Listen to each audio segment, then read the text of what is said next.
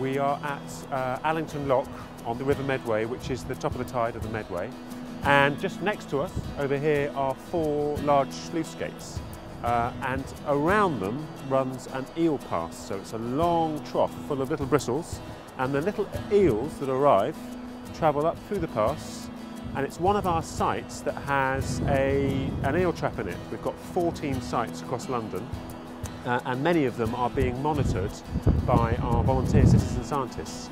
And what that means is that the volunteers come out twice a week and they take out our traps, or they have a look in our traps, and any elvers they find, they count them first and they measure them, and then they upload all the information they find to the ZSL database. The ZSL have been monitoring since 2005.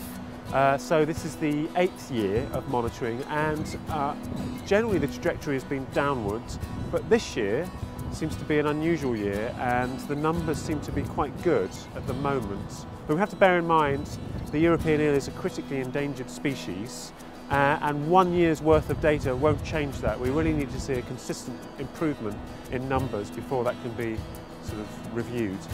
Some sites are monitored by ZSL staff. Other sites are monitored by volunteers, our citizen scientists. And over the last 3 years, we've had over 230 volunteers being trained onto the programme. And so at our 8 citizen science sites, we've got teams of volunteers going out. They really enjoy it, I have to say. It's fantastic to see.